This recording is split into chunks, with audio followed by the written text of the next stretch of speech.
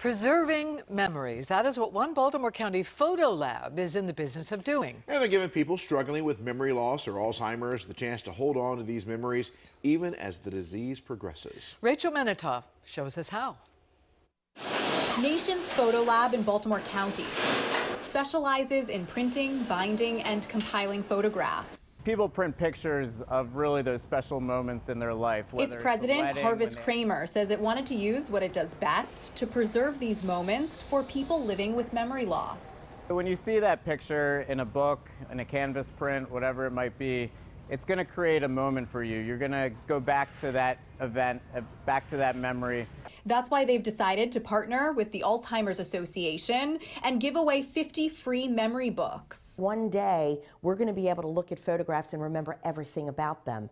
For someone struggling to remember, it puts a name to a face and serves as a reminder of the story behind them. When people move on in life to the next stage, then we want to be able to capture what came before.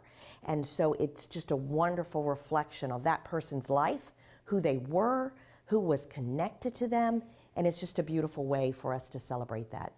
And it transports that person back to a moment in time, a moment they may have forgotten.